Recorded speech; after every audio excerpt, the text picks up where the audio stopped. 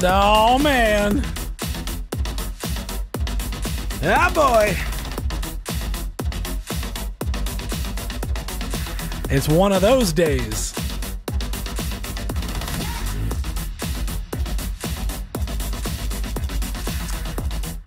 Chigs asks, what time does Khalil come on? That's a great question, Chigs. We're going to talk about that soon. Oh, man. Guys. Well, hey. All right, so here's the good news and the bad news. The good news, I'm here with you. The bad news, Khalil, not yet, but he's close. Khalil is like, you know when you're meeting friends at a restaurant and your friend texts you and says parking, and you're like, oh, okay, so they're really close. We have the stream equivalent of that. Khalil's not parking. He's on his way. He's actually here. So we started a couple minutes late today because he's having a few tech issues going on right now.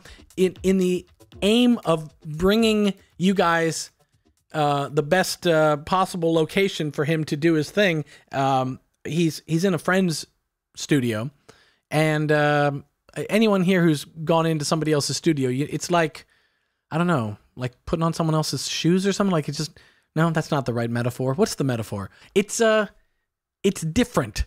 It's things aren't where you have your things, and things aren't working. So he hit me up and he said he's having a little problem getting his audio jacked into the studio. So he's working on it, and then the dominoes start falling. His trackpad's not working. His computer's slowing down. So anyway, my point is he's getting himself set up. He'll be with us soon. And until then, it's you and me. So how have you guys been? This is no different. We've done these before. I could do this. I could do a whole hour of this. Not that you guys would be enormously let down by us promoting DJ Khalil and you getting DJ Ryan the Disappointment. So, but he'll be with us shortly. Now it's going to be, a lot of times I bring the guest on before the stream so that they're kind of just waiting in the wings, and I bring them. It's all so seamless and polished, but today's going to be you're going to see a little more of the process of getting him on the stream, because once I see him pop up on Zoom over here, then we're going to bring him on, and we're going to have to do a little bit of that setup talk that you guys don't normally listen in on while we get him up and going. But let me tell you, here's one thing about our guest today, DJ Khalil. He is worth the wait, and you guys who know him know that's true. So, but until then, in fact, actually, Stefan sent me some questions that you guys have been sending in. I don't know where those are coming in from. I'm going to take a look. Where is that coming in? Is that maybe Instagram that people have been commenting or something? I'm not quite sure where Stefan's getting his source of questions, but he sent me I don't know, it must have been, 50 questions already that has been coming into him via messages. And I looked over some of them. And so first of all, I want to field questions from you guys in the chat. Obviously, priority to the people who are tuning in live. I got to support my crew here. But there are... Amelia Polo says, banjo riff, please. Totally. I could just sit here and just play the banjo and soon he comes. Yeah, no, I want to give you guys in the comments a chance to send in your questions, talk with Khalil live. But there's some good ones in these pre-send-in questions that we're going to get as well. And there are also some ones that I thought maybe we could go through while Khalil's getting set up here. We could go through and I could actually answer maybe some of those, not with his answer, obviously, but the ones that I probably wouldn't ask him directly, because I want to get you guys in the comments. So I thought maybe we could look at some of those, and then otherwise we can just kind of hang out. I'm curious to know. Tell me in the comments, how have you been? What have you guys done? I sort of have this wonder about you guys each week. I think I wonder if they're working on music too. I worked on a bunch of music this week for a thing I can't really talk about yet, but you'll know about that soon. That was what we call in the stream business a tease. But yeah, no, I was doing a lot of music making this week, and I hope you guys were too. Tell me what you guys are up to, and particularly, I'd love to know if anyone is trying things that we've covered on the stream. So, like, for example, we did the songwriting week with Olivia, and I wonder if anyone started doing what she was showing, where you take a triad and you kind of add coloration with the other hand and kind of make the chord more interesting. Or with Jesse last week, we talked about these clusters and how you can take these kind of dense chord clusters and actually use them either to create kind of tension and mood, but also how you can then base all your lines. You can build up a whole idea by sort of moving through these clusters. So let people know in the comments, and let me know if you guys have been doing stuff with that. I would love to hear kind of what's going on there. Ian asks, Ryan, am I in the process of renovating my studio? Do you see, are you catching this? Is that what you're catching? I am in the process of Ivan, I'm going to give you the Eagle Eye Award this week if you actually correctly noticed a little bit of plastic wrap and a piece of wood laying against there. I am in the process of renovating my studio. One might also call it my office. One might also call it my apartment. But I'm getting a desk, or I got a desk. I just haven't put it together yet. So it's sitting over there and in my hallway and all that stuff. Look, I'm just going to kind of answer some questions here on the fly before I jump into some other stuff. And Ivan, if I need more time here, I'll tell you about what I'm doing with my studio renovations, because they're actually pretty neat. Ryan, how do you learn to create vocal harmonies on the fly? That is such a good question, and such a question that's kind of in my zone of recent. It's maybe the most recent thing I've learned musically, in terms of like major musical skills that like 2 years ago I couldn't do at all, and now I can do. And that answer, Ashley, is probably more than I could give you a good answer right now, but let me vaguely attempt to actually try and give you an answer. How should I do this? Let me think. Okay, wait. Should I get a guitar and do, maybe I don't know. I'm not sure. You know what? I almost think like maybe that I should do a stream where we cover that, because it's like a whole topic unto itself. Let me give you the short answer, and I won't grab a guitar unless I'm really, if I'm really vamping for time, then I might grab a guitar and we'll do it right now. But the answer, Ashley, to how do you create vocal harmonies on the fly is a kind of a two-part answer. The first part is that mostly, let's keep it simple and not get into kind of advanced, kind of fancy harmony. Let's just talk basic harmony.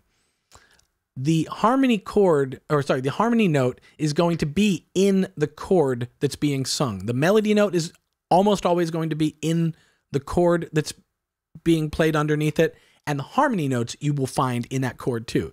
So maybe we'll grab a guitar. Hang on a second. Hang on, we gotta grab it.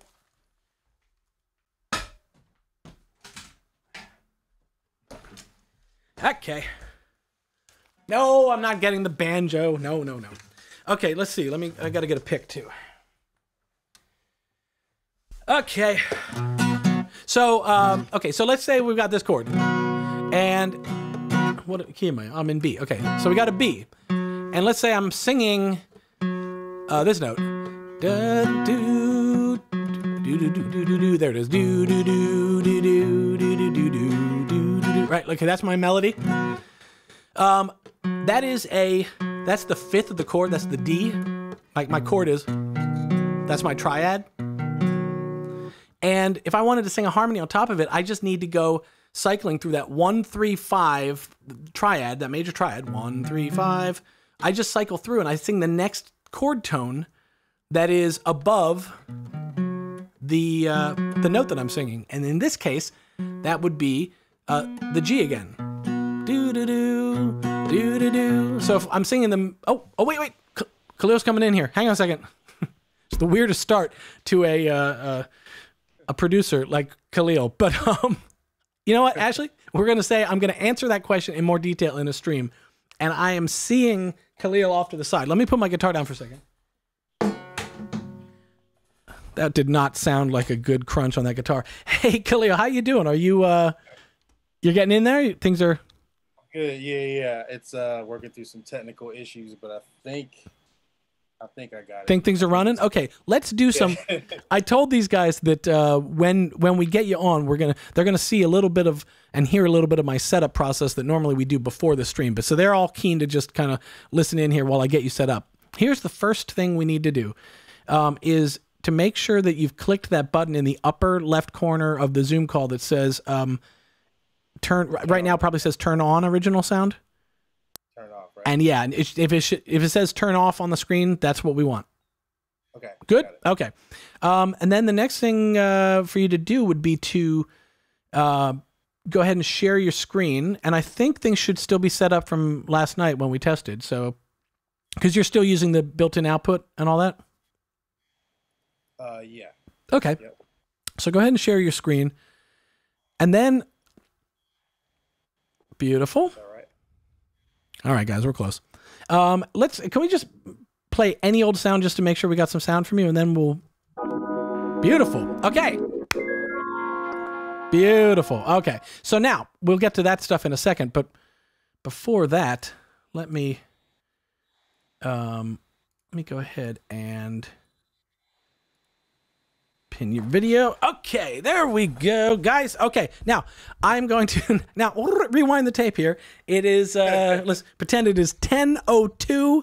We've just come into the stream, and I'm going to bring my guest on now because I am excited to have him on. I know you guys are excited to have him on as well, because just the volume of sort of pre-hype for this stream of people sending in questions, people commenting, and kind of the buzz that's been going on for this one has been pretty huge, and with reason, because I don't mean reason the program, I mean for good reason, because my guest this week is he's sort of, I mean, he's a legend in his own time. I don't want to like totally just, fluff his ego too much, but God damn it, he is.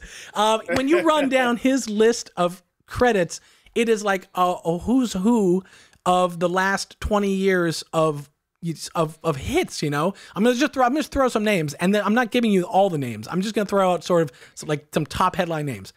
Ever heard of Eminem, Drake, Kendrick Lamar, Jay-Z, Dr. Dre, Nipsey Hussle, 50 Cent, Aloe Black, Pink, Snoop Dogg, Cypress Hill, Redman, Pitbull, and Celine Dion? Is that really true?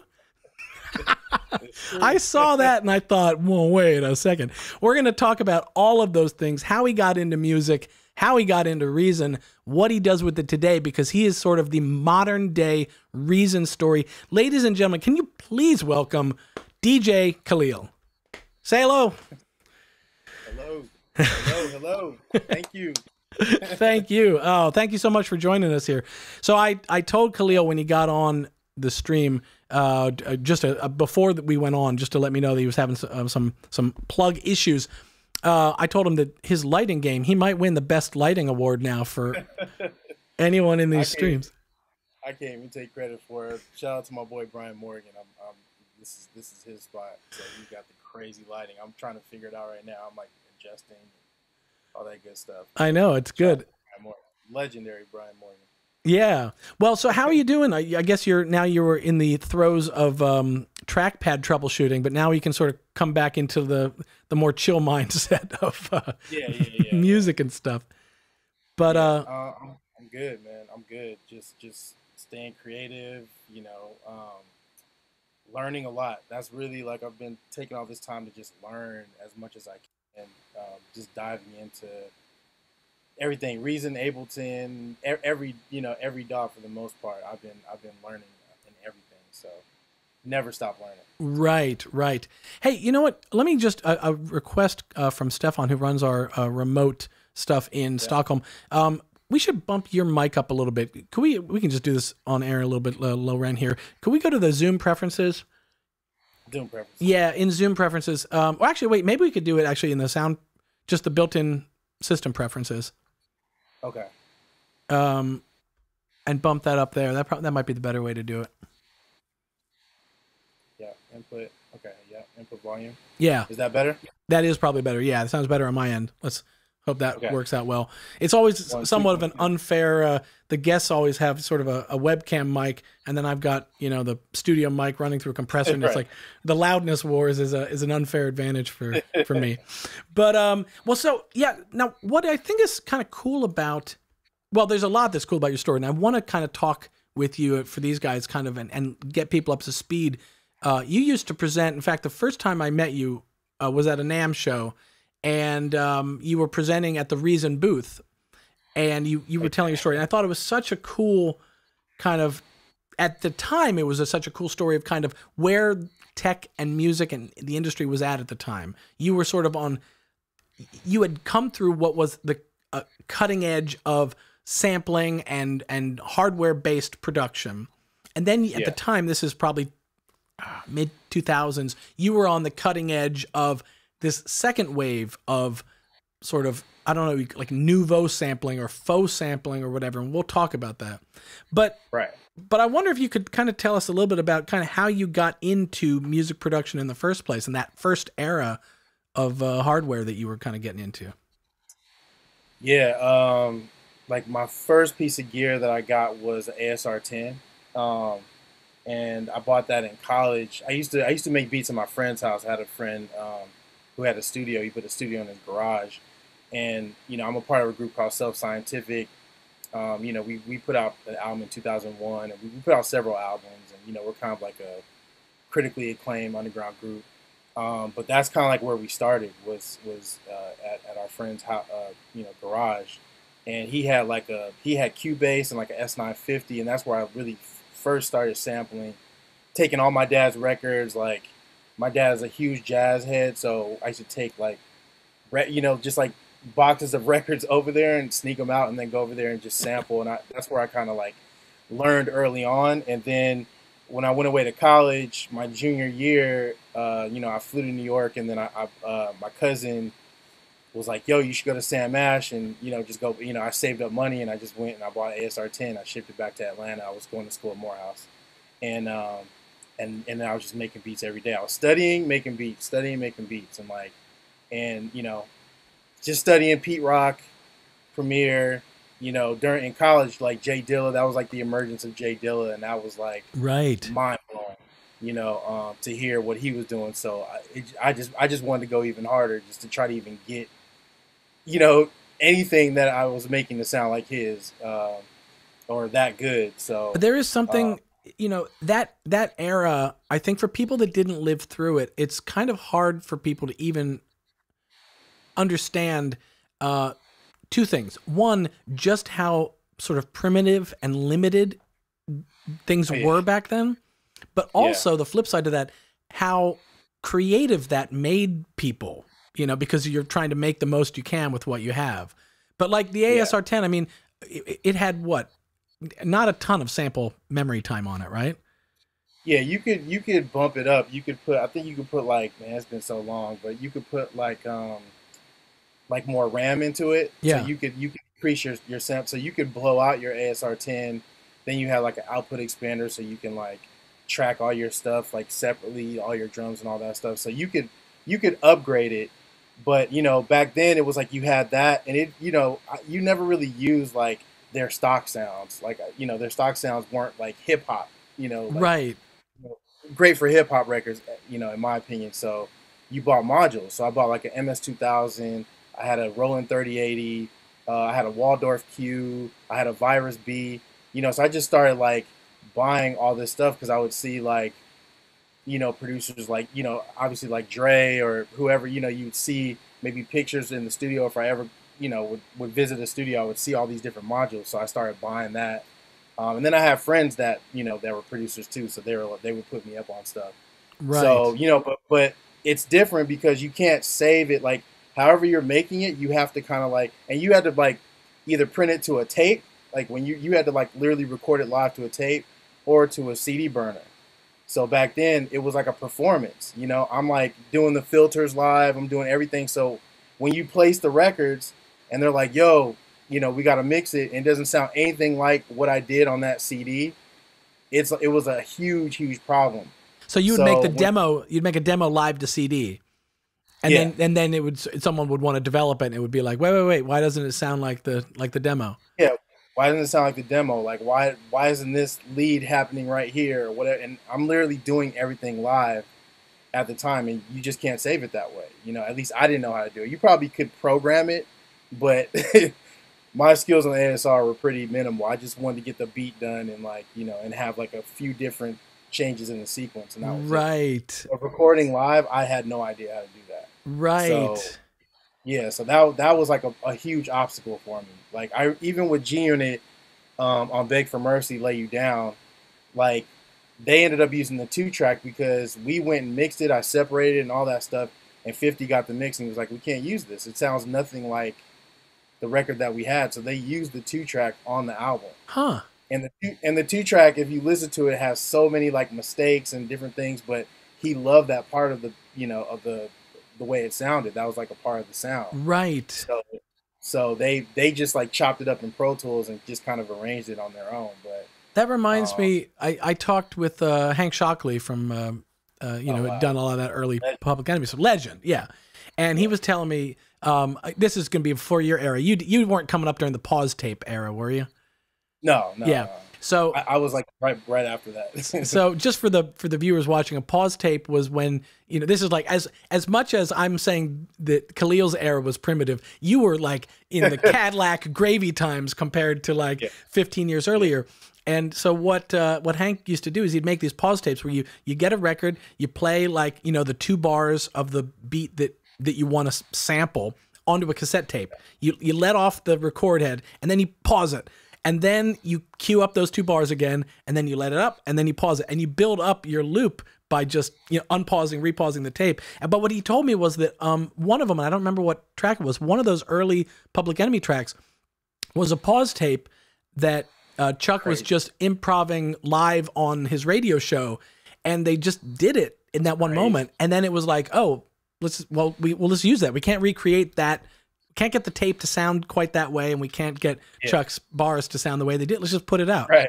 You know, just put it out. That's crazy. So yeah, so it that stuff happens. But you when you're talking about, so when you're doing that stuff with G Unit and stuff, I mean, did you find sort of those placements early on? Like, what was your kind of, how did you go from being kind of, you know, the kid at Morehouse, you know, trying to read the manual or figure out the ASR 10 to actually getting some of these beats in front of people and getting people on them?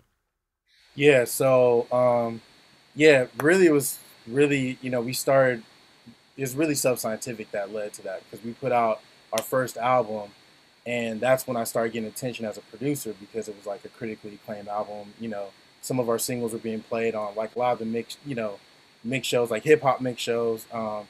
And I just started getting a name for myself. And then so my first placement was with Razcast. I did a song with Razcast I did a couple with him for his album Van Gogh, which never really came out, never got released. But one of the songs that we did got placed in a Sopranos TV show. And that was like really like my first, it was the season premiere of the 2nd season. And that was kind of like my first placement, technically. And from there on, you know, from that point on, it was like you had beat brokers. So you had guys that were just like shopping beats for like random, like a bunch of producers. They would just go around and grab beats and then take it and play it for the artist. So I had a bunch of friends that were doing that, and it ended up working with like Keith Murray on Def Jam. That was like his comeback record. I did Candy Bar. It's called Candy Bar. And then like, yeah, my beats started circulating because like I was making like 8 to 10 beats a day, easily. And so, you know, my beats just started floating around. There's this artist named Brooklyn who demoed a bunch of my beats, along with a bunch of other producers, and she ended up getting signed to Dr. Dre.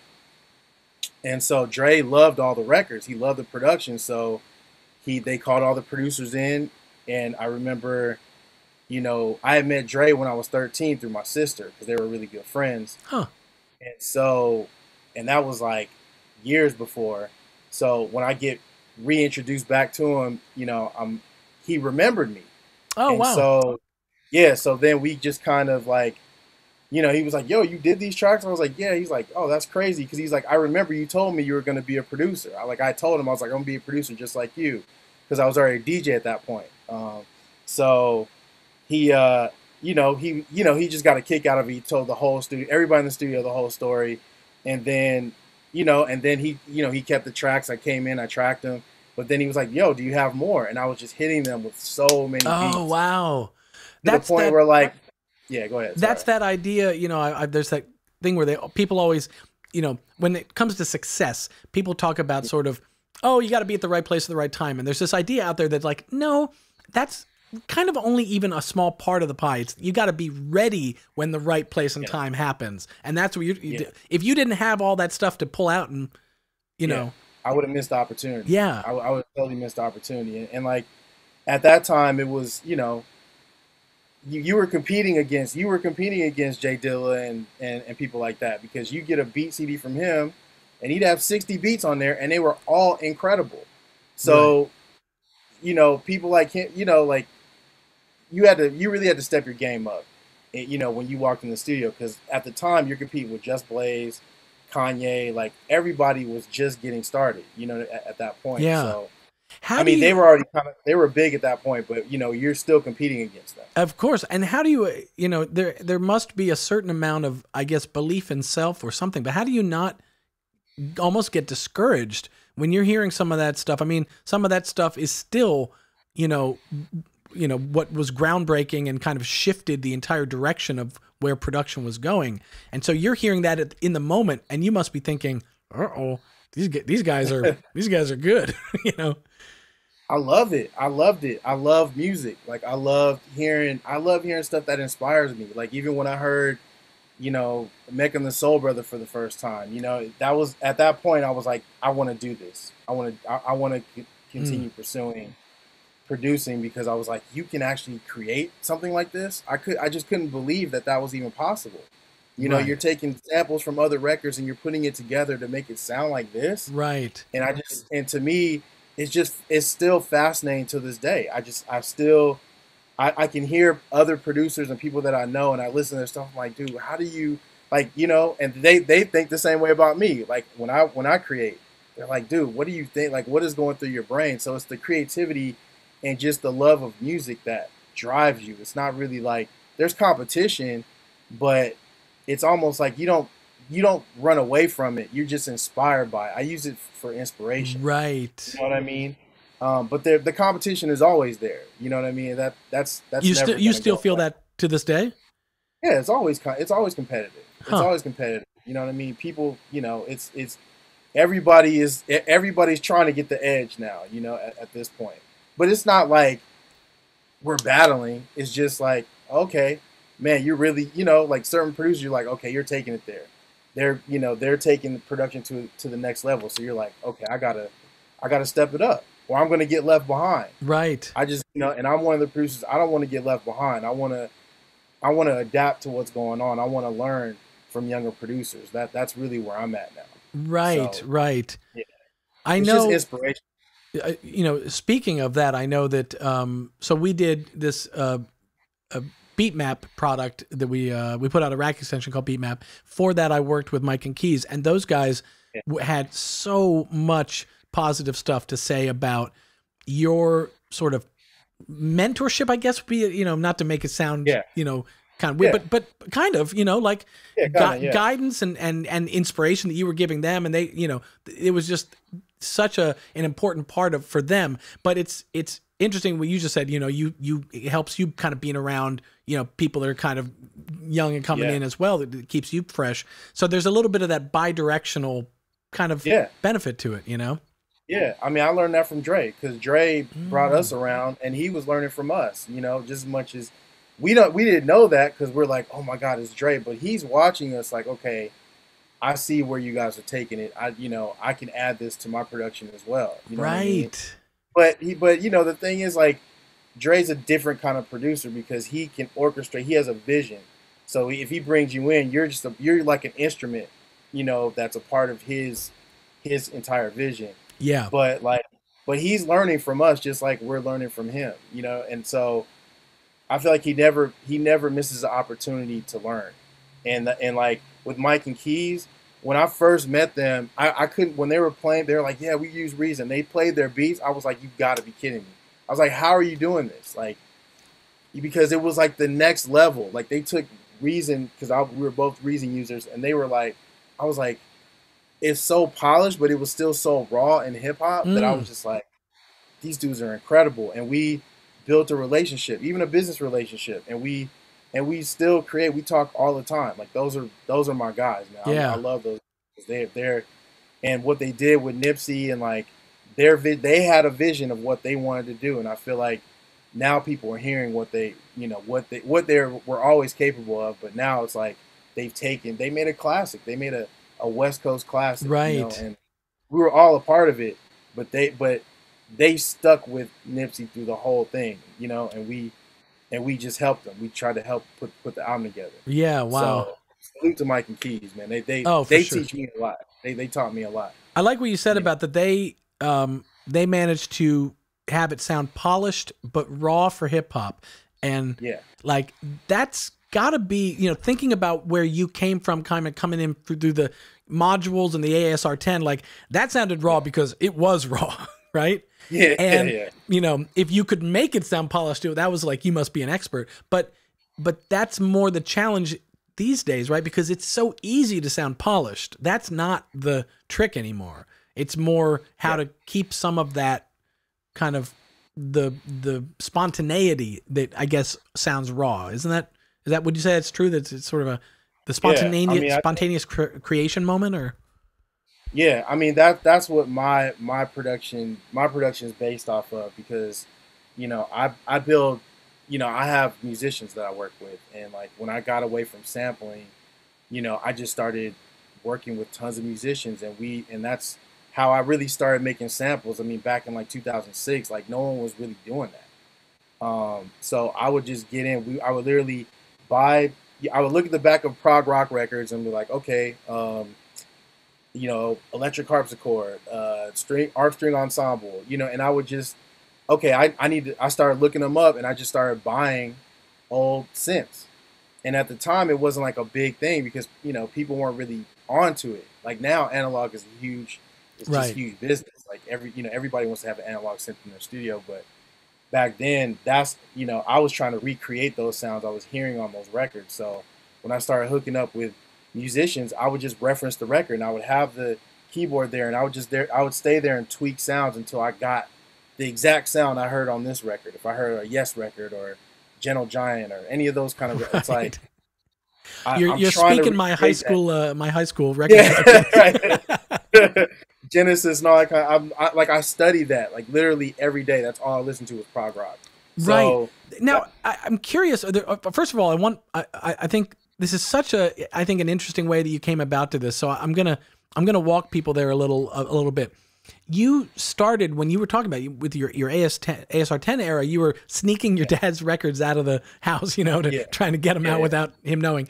At that point, I had started buying records, but the first, like in 10th grade, I was like all my dad's records. Right, but that you what you're talking about here is that you transitioned from sampling records to something else entirely, and I'm curious as to the motivation for that. Why weren't you just continuing to like crate dig and sample records, kind of as your? Well, I was still crate digging, but I was using it for inspiration, because when I worked on G Unit, which sold like 3 million copies, it's a huge record, you know, because 50 was big at the time. And it's kind of like a classic, because if you look at all the producers on there, they're kind of like culture changers, you know, from Knots to Jake One to, you know, Mr. Porter. I mean, like you name it, they're on that album, literally. So it was like kind of like a landmark album. The production is, you know, it's just timeless. But like, I remember my manager at the time, you know, when he was like, you know, yeah, it sold 3 million copies, but you're not making anything on royalties. Like, you're not going to get any royalties. I was like, why not? Because you sampled. I literally looped a prog rock record and, like, you know, just put synths on top of it. And I didn't really understand publishing at that time. Right. Or how sampling even worked. You know, that you had to clear the master, you had to pay for the master, and then you had the publishing, and they could determine how much publishing they wanted to take, depending on how much you use. So it was like, it was just like the hardest news to take at the time, because I'm thinking like, oh, I'm going to make some money. And when he told me how much money I lost, potentially, you know, from a 3 million selling album, I was like sick for like 3 weeks. Oh like, my God. Like, I hope you at least got like a nice Christmas gift from Gentle Giant that year, you know? It was like, It was actually the group was Clot 2. It was a group called Clot 2. I think they're Canadian. Like Canadian. I can't remember, but Gotcha. they got paid. They got a nice check from Beg for Mercy for sure. And It so, was yeah. Go but ahead. so Sorry. what you're saying though is that you sort of, that you had that moment, and Yeah. it caused you to go like, oh, well, I can't. This is not a business model I can keep up. So you're saying you would get the records, you'd flip over the LP jacket on the record, and it would have the credits like so and so played harpsichord, so and so played Moog synth or whatever. They might sometimes list that much detail, and you would just treat that as like, oh, so I can make my own samples if I just take this same mix of instruments, and do it. Yeah. And that was the idea, and it took a while because at first I didn't have musicians. It was just me.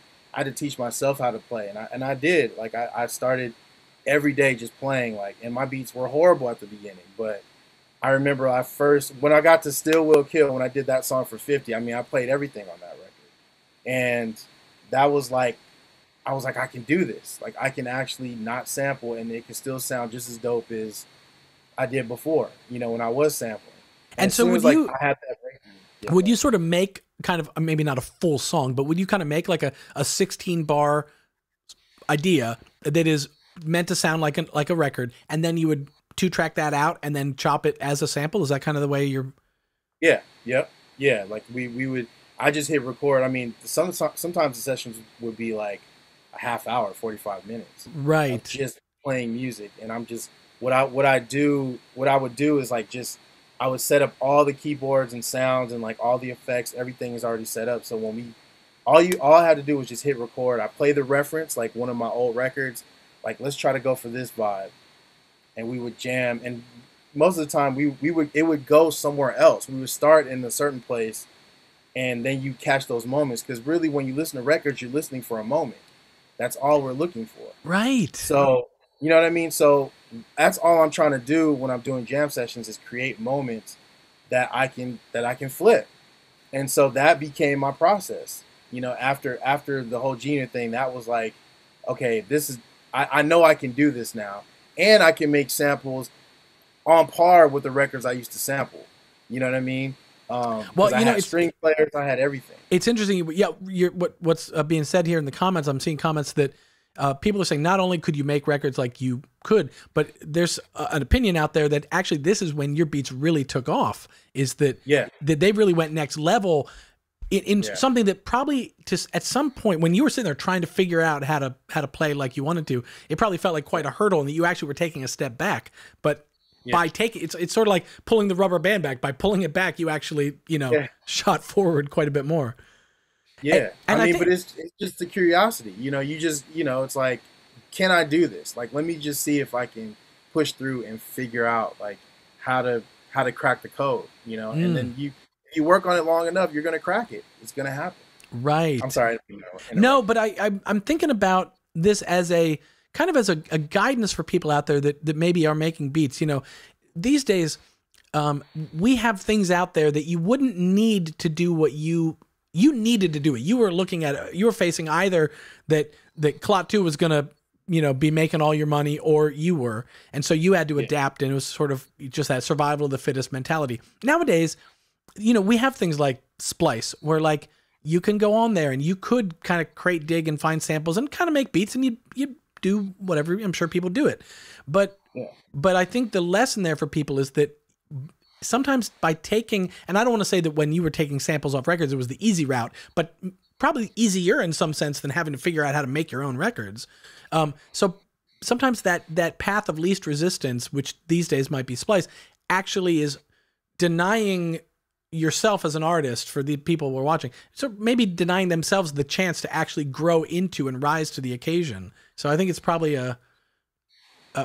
something, if people haven't done it, it's probably worth trying. Like, anyone can do this. They could try and find a record they like and try and create your own thing in that vibe, Oh yeah. I mean, it's fun though. That the thing, it's not work. Like that's I think it's work just to get it set up to where you're like, okay, found the musicians, I found the people I want to collaborate with. But once you hit record and you bring in the musicians that you feel are dope, what's crazy is like a whole new world unfolds that you didn't even know was even possible. And that's the thing. It's like you realize what the possibilities are with music that you didn't know, because we sit there, by ourselves, just, making beats every day. And that's just, we're kind of confined to what that is. But when you put musicians in a room and they bring their perspectives in, and like, one person may be having a bad day, but that may be the day that they play something magical. And you leave it to human experience, and that human element is what makes music incredible. That's what makes it timeless. Yeah. Most of my music, if you go back and look at my track record, a lot of songs deal with like personal struggle, or whether it's like Fear by Drake or Talking to Myself, Eminem.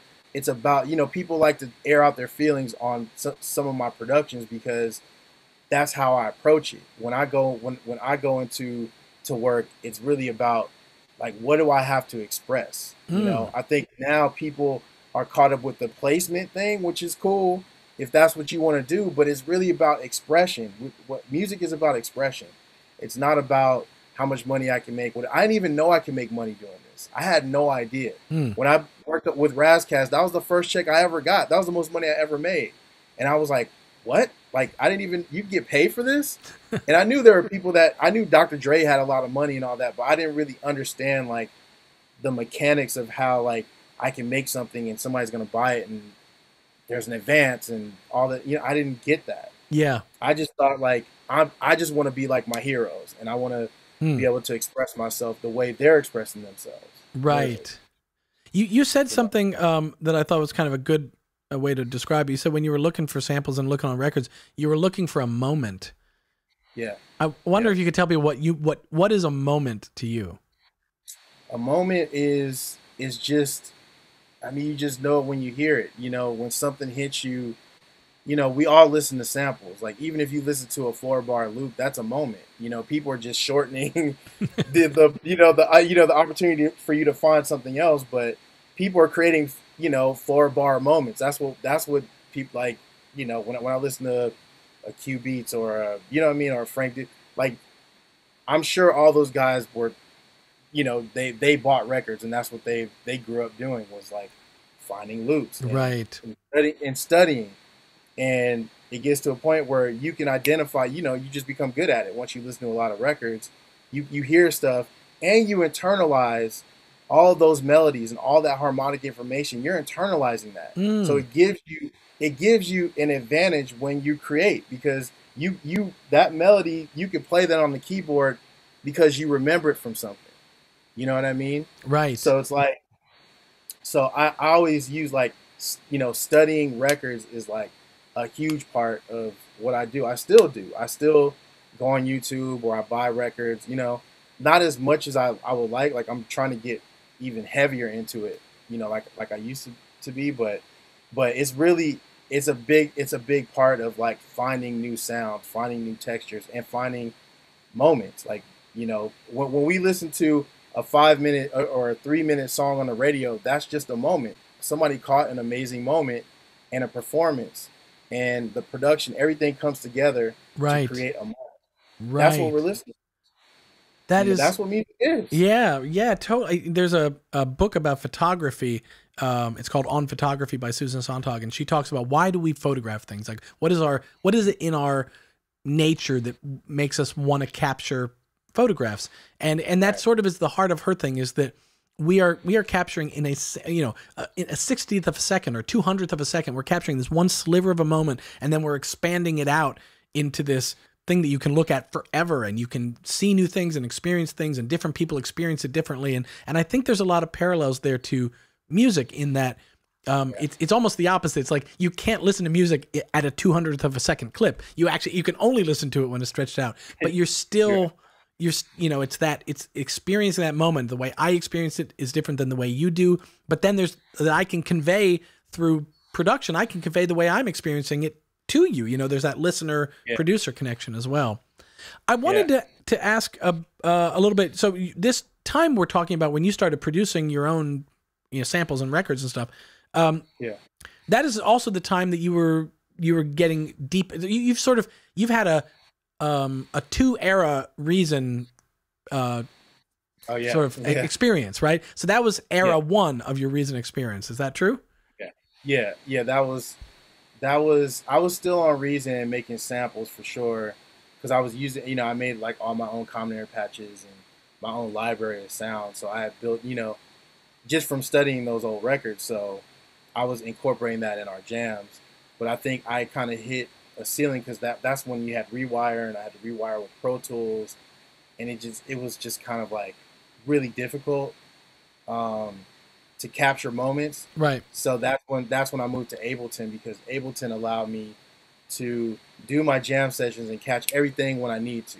Like I don't have to wait. I don't have to like try to sync two different DAWs together. It was just like it's all in one. Yeah. I can pull up VSTs. I can pull up drums, um, and even like records like Anderson .Paak, like Heart Don't Stand a Chance. Like that was done on V drums.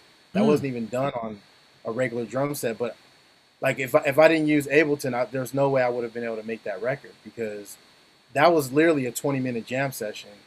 And I literally set the studio up, just like he performs. I put the mic on the V, like right, so he can sing and play the drums at the same time. And it was like making him comfortable to where it's like he was like, "We're gonna use the V drums." I was like, "Yeah, let's I trust me. I've been doing it for like a couple years at that point." And we literally did it in 20 minutes. And he sang everything like right down, like it in terms of like he didn't have the lyric yet, but he definitely like had the concept, and it just came together. 20 minutes, we were pretty much done. We had the first verse. He came back a month later, did the second verse. But it's like I couldn't do that in Reason at the time, because I don't even think. Yeah, I mean there was audio in there, but you just couldn't capture stuff the way you could in Ableton. Right. So and so that's why I kind of moved over. You moved over. And then now when you and I spoke, maybe it was 6 months ago or something, when we reconnected, that was, now you were sort of, it was the second honeymoon in a way. You were, you were talking to me. You had just gotten. I was hyped. You were hyped, yeah. I was hyped, man. Yeah. I was hyped about Reason 11 because because being able to use all of the instruments and effects and everything in Ableton now, like literally changed. I mean, it took Ableton to the next level for me. So like, but I go back and forth because sometimes I work just in Reason. Like I use Reason to make hip hop, because I have a certain swing and a certain punch that I can't get in Ableton. But with Ableton, I do all my writing and all my jam sessions, and then I do some beats in there. But like and I make a lot of samples in Ableton because it's just a lot easier to capture stuff. Gotcha. But I use both. I mean, I use both. Like I split the time between both, literally. Right. I go back and forth. Right. Well, this is the thing what we're hearing from guys that are in 11 and using it in the plugin.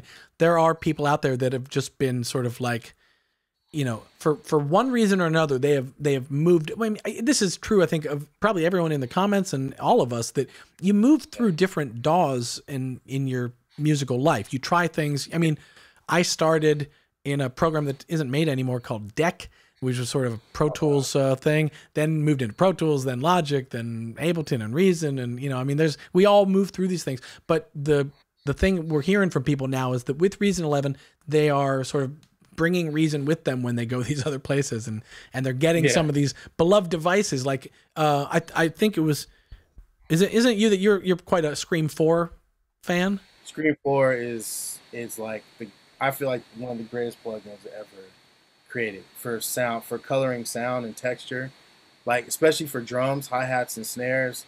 I mean, because I really became known for my drums. Like, everybody's like, man, what are you doing with your drums? That was like the secret weapon. Always. That was always my secret weapon, because you can color it, and there's certain that EQ on there. It's like, it's so precise. So how I hear it in my head, right, I can literally do it with the Scream 4. Isn't that wild that the EQ on there? It's just a 3-band EQ, and yet it's like it's the right 3 bands. It's perfect. It's so perfect.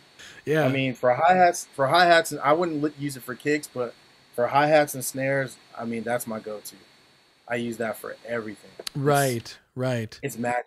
I mean, as soon as you add it, it's like even the instruments too. But snares and hi-hats. It's incredible. Gotcha. Well, I wonder, maybe we should kind of check out, you've got Ableton and the Reason Rack plugin up there, right? Yeah. I wonder if we could Yeah. maybe take a kind of peek at kind of what you do and with it and with that combo these days. And then I want to make sure that we have some time to field some questions from people, because we've got questions that came in and I'm sure they'd love to know some stuff. But let me sort of swing over here and bring your screen up a little bit. So is this what we're looking at? Is this kind of a starter template that you tend to work in? Yeah. So I have like Reason Racks already in my template. This is like a session I kind of started last night, but I love Radical Piano. I feel like Radical Piano is one of the best piano, like plugins. Mm-hmm. It just has the vibe is just incredible, and let me just but yeah. So I use this Radical Piano, and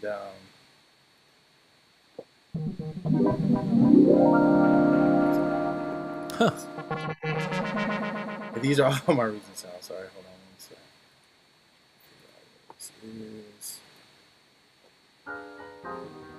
Oh, because I still have this on. So what I've been doing lately, especially during the quarantine, is I found this. Well, a friend of mine put me on. My friend Siege Monstrosity put me onto this thing called Chordimus, which is this Max for Live device right here, which is like a chord generator. And I had posted it on my stories like maybe like a couple weeks ago, and people were like, "What is that?" So it's like Cthulhu and some of these other chord generators, but what's cool about this is that it sounds like somebody's actually playing. So I feel like it has a human element to it, where like Cthulhu is just kind of like you just get the chords, Right. I can Oh, you know what, Cleo? Could you pop up the volume on Radical Piano a little bit? Yeah. Sorry about that. That's all right. Cool. So it's kind of doing that. I believe the Italian term is glissando, that kind of moving around the keys, huh? Yeah. So sorry.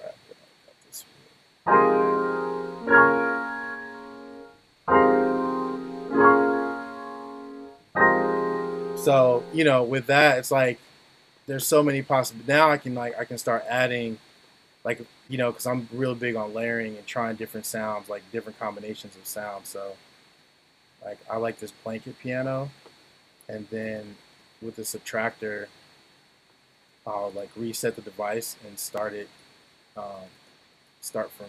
like the initial patch. Okay, there we go. And right, so I'll just make a sound real quick. Sure. So yeah, I'll take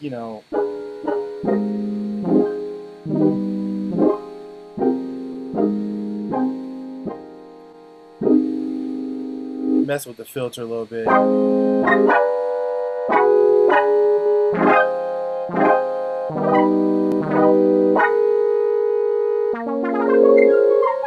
Right, so now I'm gonna just mess with the portamento, put it in legato right now, and then I'll mess with the frequency through the LFO. There's some people in the comments almost shocked at the combination of Radical Piano and Subtractor, but it's cool. It's like, it's like pepperoni and jelly sandwich. Like, it shouldn't work, but it works. Yeah, like that's what I always try, different combinations of sounds, because people are always looking for different textures, because I use this to like make samples a lot now. Yeah. And it just like with Reason, it's so easy to stack sounds and to EQ and like add. So like I'll add like effects to it. Like I'll add like an echo, and then like turn the feedback up, turn the time of the delay down. Sorry, I don't know if it's too loud or not. But Huh.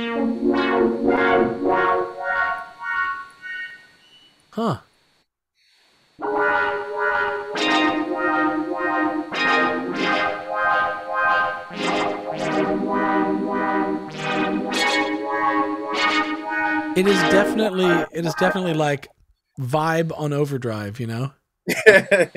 I mean, that's the thing is like just making sounds that take you to another place. Because sometimes because even when you have keyboard players, they don't want to just play like regular stock sounds all the time. Sometimes they'll hear something and be like, "Yo, I want to play that," Right. and that's I always want that reaction from them. It's like, "Yo, I need to jump on that right now. Like that sound is crazy." So I always try to like, I'll tweak the sounds before anybody even touches the instrument. I'll try to set the vibe with the effects. So you'll set up something like this as maybe a sound, and then you will take that to a keyboard player, and then kind of get their gears turning. Interesting. Okay, right. And even with guitars, like I'll use anything from guitar rig to like pedals. Like I buy a lot of pedals now, so I have like, it's not even a pedal board, but I have like a string of pedals that I use, and like we'll literally sit there and I'll tweak the sounds or just have them play, and we'll get all these combination of sounds together. And then once I'm like, okay, these fit really well, then we'll jam and we'll do like an hour of that, just for that texture. Then we'll stop. I'll like, okay, guys, take a break. They'll be out eating, doing whatever. I'll go and tweak the sound again, change the sounds. They come back in. It's a whole new palette of sounds. And and then we'll do another hour or 45 minutes or whatever that is. So, there's so many little micro layers of knowledge that are being dropped right there. Like I'm going to mention them just for people to catch it. It's the most unimportant detail you just said, but it is, you said while they go out to eat. And it's like, that's the psychology of production, where it's like, right. Like, you know what, guys, go hang out, chill, get a bite to eat. I'm going to kind of tweak some stuff. Because if you had, as a producer, if you're in the studio thinking, I got these guys here, I got to make the most of them, but I want to tweak these sounds. If you had just made them all sit around for an hour while you're tweaking stuff, like you kill the vibe. But now they come back, they're refreshed, they're well fed, they're whatever. And they can kind of, so I even love those little things of like that comes from experience and learning, when you're a producer, you're not just the tech guy, you're the psychologist as well, Yeah. Cause for me, it's like, I rarely use engineers for my jam sessions. I like to man the sessions because I hate missing the moments. Like if something's happening and it's not recording, that pisses me off because you're not going to get it back. You're not going to get that moment back. And so that's funny. I went to work at Rick Rubin's studio at Shangri-La one time, and I noticed he had like, he had his whole setup and they had like a rig, but in the back they had another rig that was just on. You could see it. It was running the whole time. I was like, why do you guys have that rig? He was like, because Rick Rubin does not like to miss anything in his studio, so that it's constantly on no matter what. So if somebody picks up an instrument, it's being recorded at all times, 24/7. Right. I was like, that is genius, because nothing makes a producer more angry than missing the moment. Totally. That is like key to production. Wow. Because if you miss it, you're never getting it back. Yeah. You rarely get it back. So I've done a lot of documentary filming and production and stuff. And when I'm out in the field filming, I have this question that is just, I'm like triggered by it now. It's just total PTSD kind of question. And it's the question is, did you get that? Because if you're out filming something, like I would follow a band a lot, and something crazy would happen, and suddenly someone would go like, "Oh my God, tell me you got that. Did you get that?" And like, it's the worst question, because first of all, if I didn't, I hate myself now, and if I did, you've kind of ruined it by throwing that out. Like if I'm, let's say some crazy fan does something crazy, and then instantly on the sound or someone turns the camera and goes, "Did you get that?" And it's like, I'm holding the camera, I got it. Don't just like chill, like don't ask me that question. But I learned that early on, is that like nothing, I mean, just for my own sake, as I'm in the field sort of working as both cameraman and director, but it's like I don't want to miss anything. I want to be all places at all times, filming all things, capturing all moments. That doesn't quite work out, but nothing sucks more than not getting a moment and being like, you can't get it back. That one moment could be like the difference maker. Yeah. For the rest of your life, literally. That one, missing that one thing. So, you know, I learned that from Dre too, because Dre is like, let's get it right now, and let's not, you know, and the beauty of what he does is he knows how to put people in the moment. I've watched him coach. I watched him coach artists that have like minimal studio experience, but he got them to the point where they performed it at such a high level they didn't even know they could do it. You know what I mean? So it's really just like those. You know, we keep coming back to moments. That is the most important thing in music. That is what music is. It's almost a time machine. I forgot who said that, but music is like a time machine because you remember where you first heard a certain song, right? What was happening during a certain, you know, and it changes. Like even music changes the molecules in a room. You could be in a room and the vibe could be off. And as soon as you put on something that's, you know, like Michael Jackson or something, it's like everything changes. The whole mood changes. So it's like, this is my one of my favorite quotes. I've mentioned this on the stream, so people who have seen this might have heard me already say this, but it's one of my favorite quotes about music of all time. In the biography, Tom Petty had a biography written about him, and they were describing his band, Tom Petty and the Heartbreakers. And what the author said was, the Heartbreakers were the type of musicians who were careful when there was a song in the room because there was a song in the room. And I was like, oh my God, like that's such a perfect articulation of things that you've certainly felt. Times when all of a sudden it's like, there's times where you're playing music and then there's times where you're playing music and suddenly it's like, hang on, there's a song in the room. Like this is happening, you know?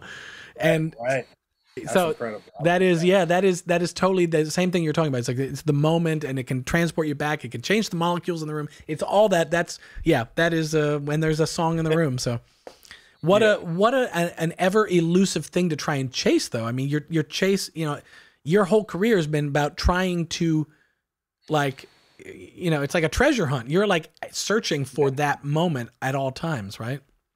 Yeah. I mean, that's exciting. You know, it's exciting because you know that it's right there. It's like right around the corner. You just have to like put people in a certain mind frame to want to go there.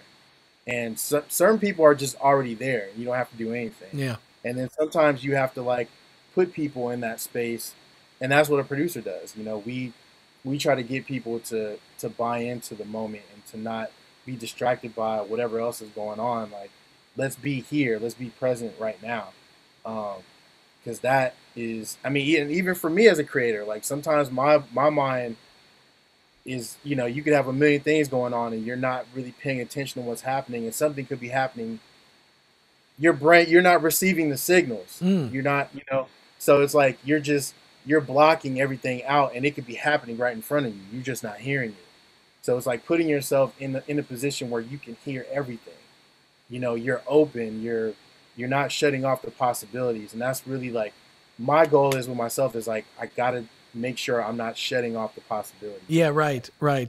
Whenever I go into a session, and that could just be my attitude. I could just have a bad day and be like, I don't want to be here. I don't want to work on this. But that day, I could have, if I had the right attitude, I could have made something incredible. So I try to work on that. You know, that's my challenge every day. There's an interesting question that popped up on the chat here that is kind of relevant to that.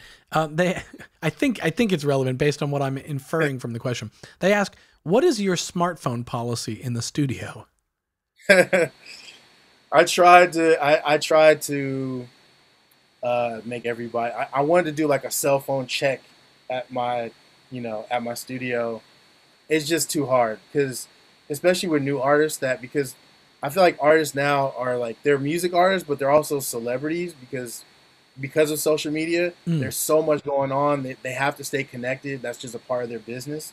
So it's, you know, it's hard to get them to detach from their phones, but sometimes it's a big problem for me. It's been a big problem because I'm not getting songs done. We're not leaving with a song sometimes. And like, I'm not like a tyrant in the studio. Like, put your phone down. I'm not going to tell you that. Either you want to do it or you don't. You know, either you want to make great music, or you want to be which you have to pick which one you want to be. Yeah. And there are a lot of artists that they're good, they're great artists, but they're brands too on top of it. So they have to. The good ones know how to separate the two. They know how to put it down and be like, okay, I need to be in this moment.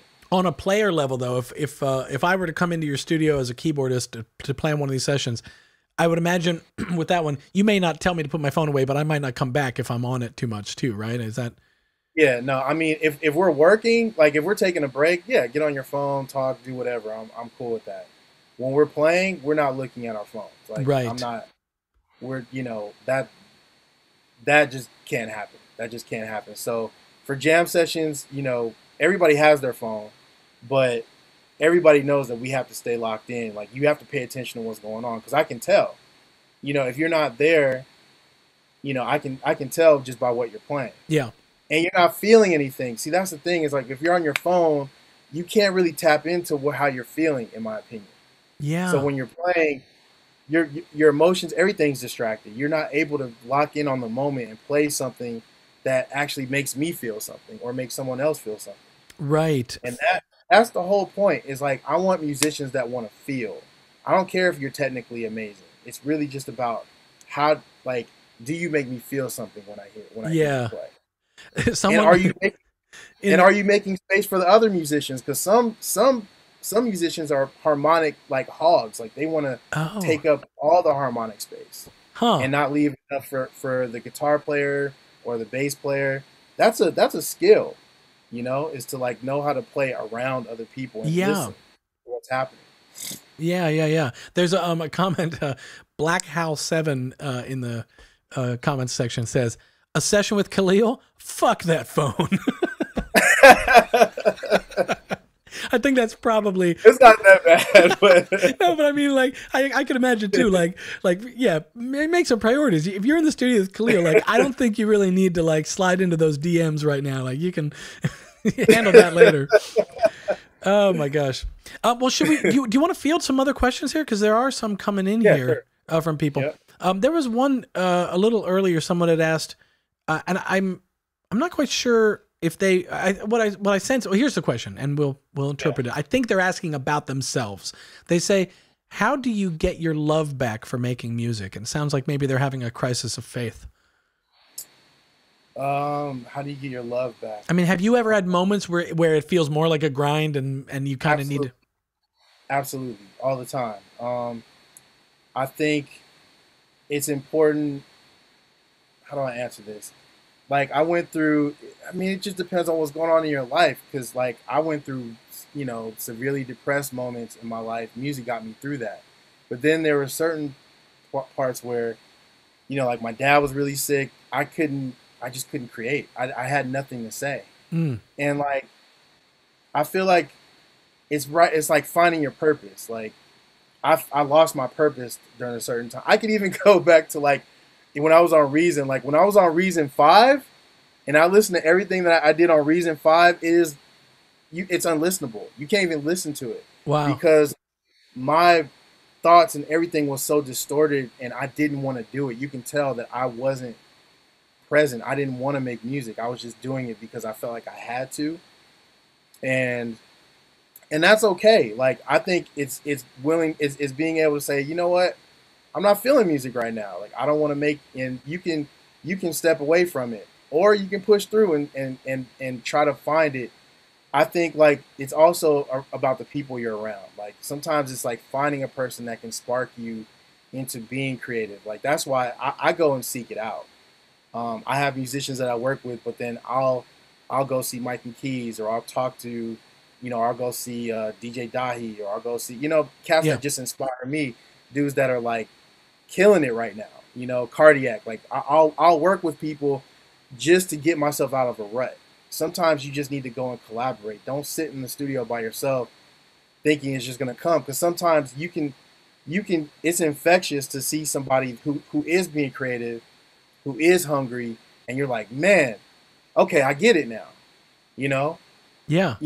I use that as inspiration. Some people may be discouraged, but I'm like, I've worked with, like Cardiac several times in my studio, or even Dahi for that matter.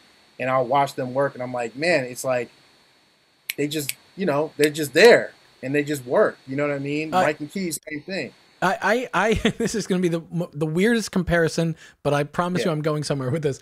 I was hanging out at a friend's house and they were talking, they had just gotten a box of beans delivered to their house. It was like some farm in Mexico that makes beans, and they ship these boxes, and they take out the box and they start talking about it. And there's these beans and these beans, and they are so excited by their beans that I couldn't help just get, suddenly I was all into beans. I left their house with a book they lent me on how to cook beans.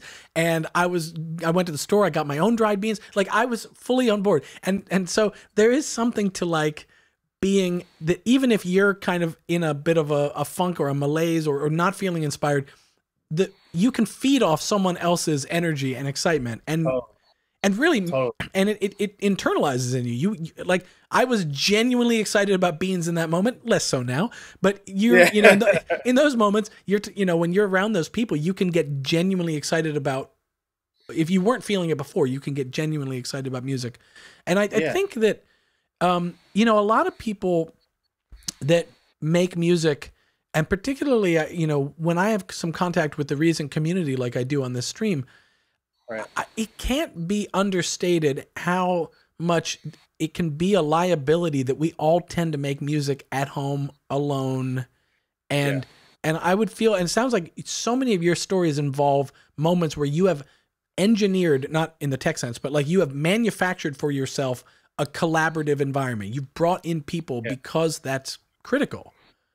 It's critical. I mean, I learned, Jimmy Jam and Terry Lewis, I heard a speech, like, it was really Jimmy Jam who's, he was like, that was, at that time, he was saying that's the problem with production, even at that point where it was like just one person sitting in a room, just working on their computer. You can only get so far, in my opinion. Like, I think you need to have other people, because there are musicians and people out there that do things better than what you do. So if you're a producer, like I learned this from Dre. Dre will bring in a keyboard. Dre can play keys. He's incredible. But he brings in other keyboard players because of their perspective and how they play and how they make him feel. Right. A guitarist or whatever. People bring their perspective, and that collaborative environment actually makes your music better. It adds layers to what you do. I think, now we're like so on the grid, and we're like, this is a 4-bar loop, and this is what everybody, it's like robotic now. Everybody wants to follow this template. Right. Where, and there's nothing wrong with it. It's great. That's what's going on right now. But I feel like there's a whole other side of it that's missing, that is just as magical and that's just as dope, that creates amazing results. You know what I mean? Yeah. And even with songwriters, having the right song, like there's a songwriter named Nikki Greer that I work with, and we make samples together. And she's incredible. She's incredible. She works with Kanye now, and we still work together. But we make like soul, like gospel samples together. And it's just like, when she got into the fold of what we were doing, it went like through the roof. Like it was like their playing got better, the sounds got better, like everything got better. And I think like when you keep adding to your creative process, these people or whatever it is that helps your music go to another level, you should do that. It's not about, I can do this by myself, because nobody, like Dre is the greatest producer of all, like period, hip hop of all time. Like he doesn't even believe in that. Like he's actually more collaborative than I've ever seen him. Right. You know what I mean? Right. There's always producers coming through, and he's like, yo, plug up, let's go. That's his, because he loves that. He wants to see what the possibilities are and what you're going to bring to the table. So for most producers, like the collaborative thing will literally change your life. When I was making beats by myself, I got placements. But then, like, to get to Eminem, that wasn't just me. I was working with amazing people that helped me get to that level. Right. Because of what they brought to the table. Right.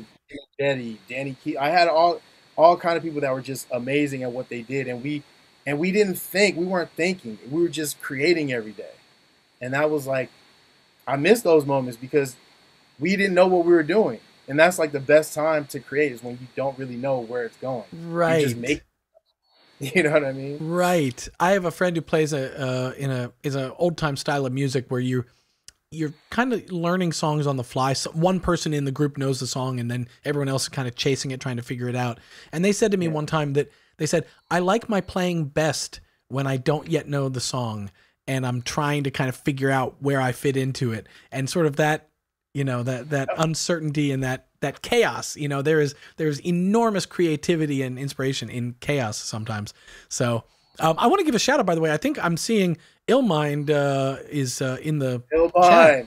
Illmind, legend. Legend, yeah. That's my guy, dude. I've been like harassing him for like the last 10 years for this 2007 beat tape that he made that is insane. Oh It's yeah, so crazy. Yeah. I'm gonna hit him up because I need man. You heard it here, man. He's incredible. Let's get that beat tape out there. Get it to Khalil. Oh, that's funny. Yeah. Well, thanks for joining us there in the chat, Illmind. So let me take a look. There was another question someone had about. Well, let me scroll up and see if I can find it again. There was a technical question. Someone was asking about the organs that you used on Roads of Perdition. They specifically, for example, mentioned J Electronica. Yeah. So Roads of Perdition. Yep. What are those? What's the deal with those organs, and what can you tell them about them that maybe? So that's a great question because I really want to. I mean, not a lot of people know that song. Crazy. I love that record, but I did that with a Roland 3080 going through guitar rig. So there was a brass. It's like a brass patch going through. Oh God, I can't. I'd have to pull it up. Like, I'll probably like post it, one of these days. But the chain that I had, with the brass patch that I have coming out of the 3080, because it had like an orchestral card, that had like strings and Right. horns and stuff. And the horns are great. They sound great. If you heard it by itself, you'd be like, I don't know. It kind of sounds dated now. But when you run it through guitar rig, the guitar rig added like a texture to it that made it sound like it was from an old record. It just like made it more lo-fi or whatever you want to call it. Right. And I remember I was working with Danny Keys who played, and I made the sound. He played it, and literally, he played this melody, and I was like, oh my God, that's so crazy. That's like sounds like something I would find on a record. And literally, I chopped it up. I made the beat that day, but it's not even an organ. It's really a brass patch going through guitar rig, like going through. I forgot which amp it was. It's like going through like an amp, and in the amp they have a spring reverb. So you turn the spring reverb up. Gotcha. And that's the sound that you got. I know when I talked with Key Wayne, I know he talked about Audiomatic Retro Transformer for that same exact reason that he uses it to degrade. He'll play things in and then he'll degrade them so it feels like it came off a record. And yeah, he's crazy. I don't know what he's doing half the time. But I mean, in the modern era, it's like just as much as the DAWs and the tools allow us to achieve sort of musical perfection, there's a sonic perfection that comes with a lot of these sample libraries and a lot of the plugins where it's like you kind of need to mess it up to get it to feel right again, Especially for hip hop, because I feel like it can't be too clean, it can't be too perfect. Like hip hop, I always say like hip hop breaks all the rules of music, in my opinion. Mm-hmm. You know what I mean? Stuff can be out of key, but it still feels right. It could be, and I feel like even when I listen to old Stevie or whatever, if you listen to like the individual stems, it's like there's so many things out of key, but it all works. Like I don't know what it is. Like even Fela, you can listen to those horns and all that stuff is out of key. No one's in key. It's like or out of tune. I'm sorry, not in key, out of tune. Yeah.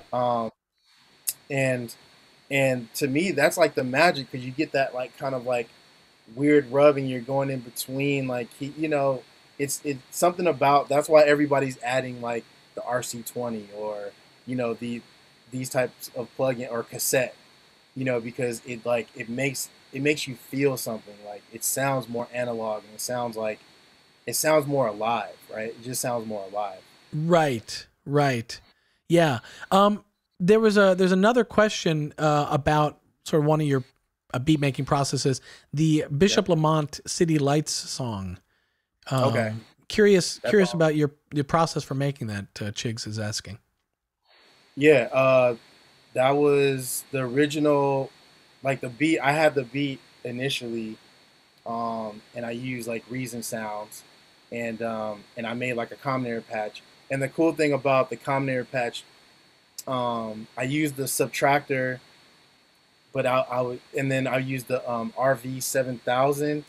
So I would stack two of those and one, and they would have like different presets on them. But then I put the gate on it, and the gate would make it sound more like a chop. So when I would play it, it would cut off the sound, and it would sound like a chop. Like I took like a record and just chopped the keys, but it's actually me playing. So when you listen to that record, that's what you're hearing. And then I sent the beat to Chin and Jetty, who I worked with. We were doing a bunch of stuff at the time, and I had a group called the New Royales, and he and Eric added the guitars and the hook, and then sent it back. So they just sent me all the stems, and then I just kind of like arranged it and put it together.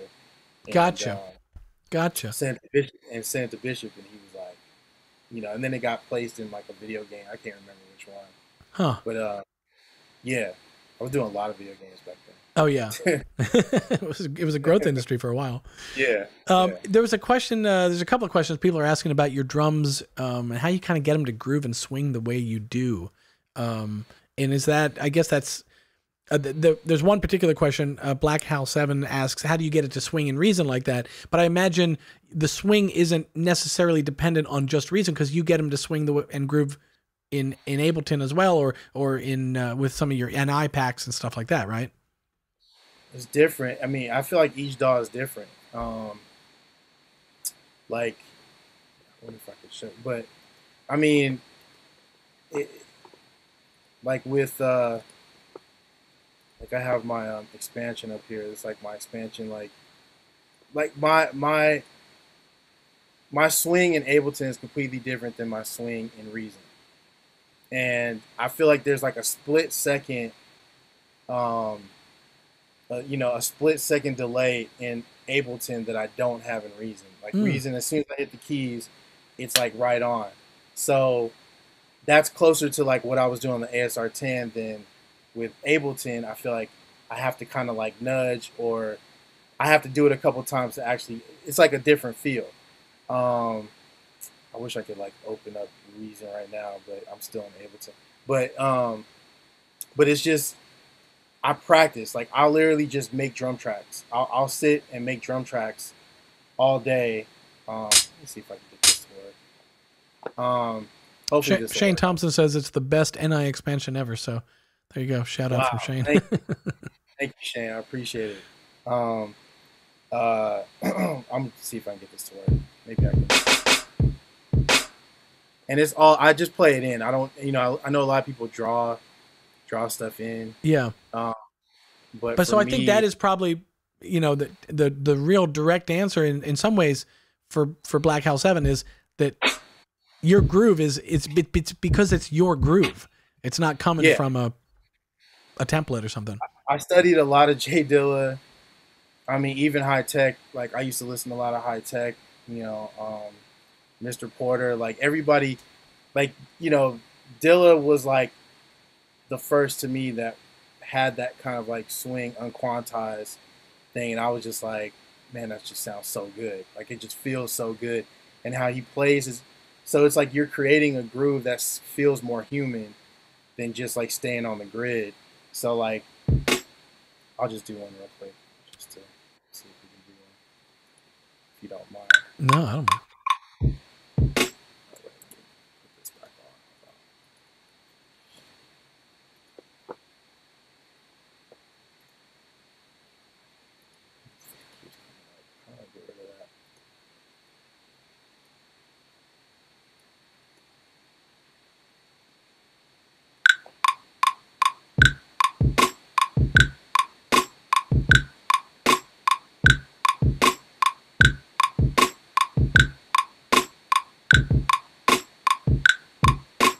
Right?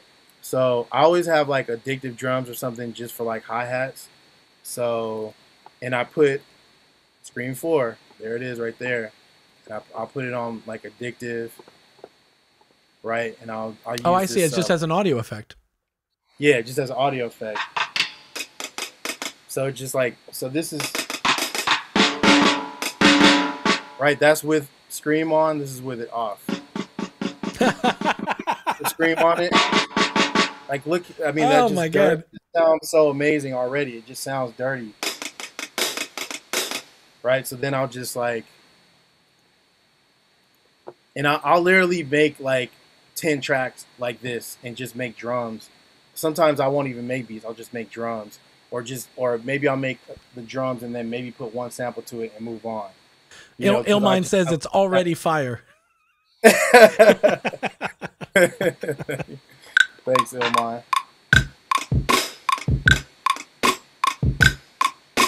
Let me switch that hi-hat. See, I don't like that hi-hat, so let me switch that out. And that's the thing about, I've really been digging into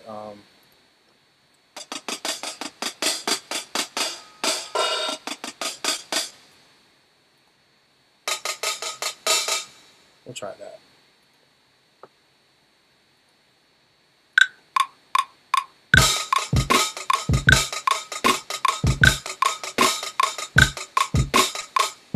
So, try that.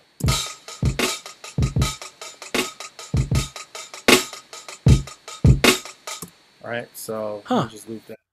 And now,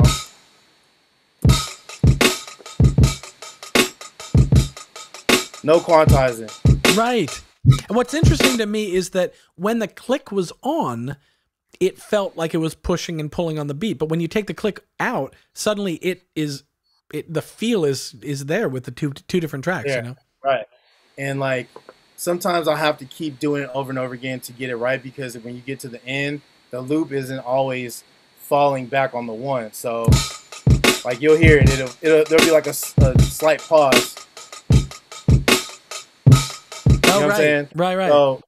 So I have to I can like nudge it, or maybe sometimes I'll quantize it a little bit just to see. And it's different in here than it is in Reason for me. Yeah.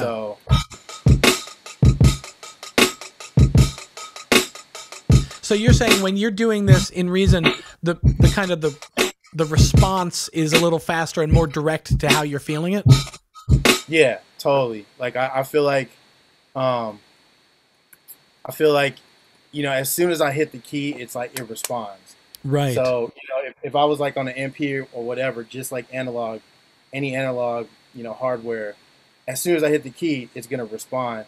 Where in here, I feel like it's like you can't really hear it, but it's like I feel it. It's just the feel of it. Yeah, right. Well, I remember in the early days of Pro Tools, I remember people that were coming up on the old Atari sequencers. They used to all have that. I guess you could call it a complaint at Pro Tools, but they were saying that the clock on the Atari sequencer in the 90s was so direct that they missed it when they kind of moved over to the other stuff.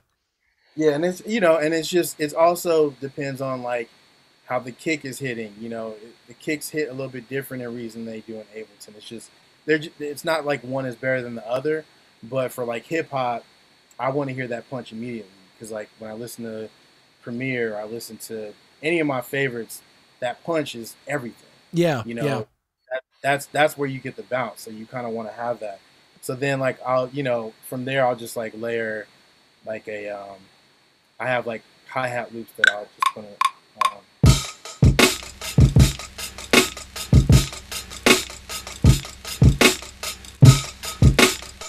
right. So that just adds like some dirty.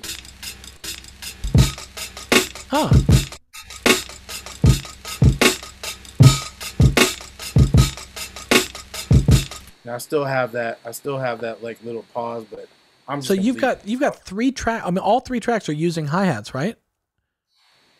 Except for this. Oh, is that bottom one just kick and snare? Oh, it is, isn't it? Yeah, that's right. Yeah. Okay, gotcha. Yeah, and with the expansion, like I'm using the Fairfax kit. Like I'll turn the velocity all the way to 0, and then I'll mess with the volume envelope to like take some of the decay off of some of the sounds, just to make it a little more punchy and cut a little bit better. And then, I'll go, from here, it's like I have like a basic. See, I start with drums. I know most people start with the loop first, which is like that's just the way people do it now. But I just like to have the groove before, because that kind of inspires like what sample I'm going to use. Right. Starting with just the music and building around it, I feel like I can't. It just doesn't sound like me, basically. Right. Just, a comment from Obi Burrio, I might be saying that wrong, says, I don't use Scream 4 enough, to be honest. I'll be using it more on drums. Really brings out the color. Yeah, I think that's your example there was a very powerful example. It is the secret weapon. Like for hi-hats and snares, that is the color, because you can literally bring out certain frequencies that you just don't even know that are there. Could we pop it up for a second? What mode of Scream 4 are you using? It's literally just initial patch, and what I do is it's on overdrive. Okay. I don't know if you can see that, the damage control. Yeah, 12 noon, yeah. And then like what I do is like this kind of determines how dirty it is. So, right, that muddies it. This brightens it a little. Oh, I see. Right. Sometimes like maybe if I want it to sound real raw, I'll go to fuzz. So you have all these different. See, that makes it a little bit more tight. Yeah. But it's still lo-fi. It's like a ring modulator that's on it. But I like using overdrive because it's just cut. It's like it's literally easy, and then sometimes that makes sense that is sort of the color generator, because that is effectively what an overdrive is doing, at least on a guitar pedal board. So yeah, so I use Scream 4 for drums and samples. Like it colors sound like no other. I feel like no other plugin. Stefan in Stockholm is telling everyone to take a screenshot of your Scream 4 settings so they can. It's like the most vanilla settings, but it just does. Yeah, it's pretty basic. But you can dig into it. There's like some cool stuff. I do want to show you. Let me show you this other thing too. Yeah, cool.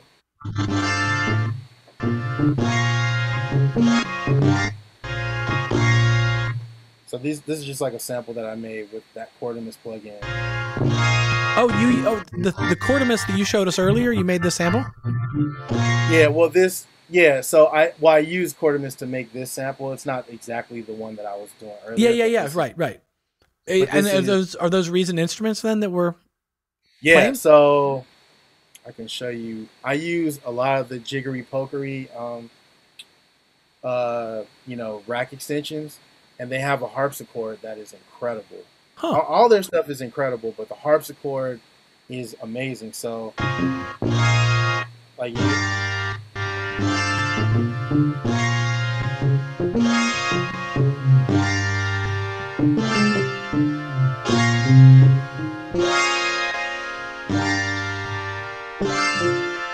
so that's like a combination of like the radical piano and the harpsichord together. Is it possible? Is it still in this file? You can pop it open, or? Let me see if I have that particular. I don't know if I do, but I can make it. I can make it real quick. It's not that hard. That way I can show how it's made. I'm sure Jiggery Pokery will be thrilled to know that they're getting the love from you. I try all the rack. I'll just do the trial on like a lot of rack extensions, and their stuff is perfect because it's lo-fi, but it sounds like it's just magic. It just sounds dope. It has that like dirty like sample quality. Right. To it.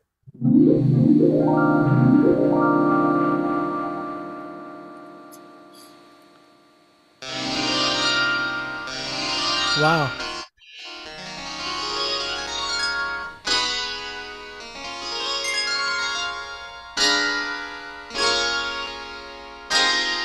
That is a cool, because it's not like when you said harpsichord, I was thinking like kind of the classic like Mozart kind of harpsichord.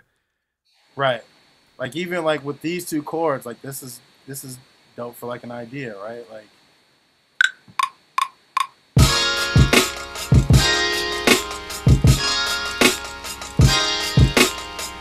right?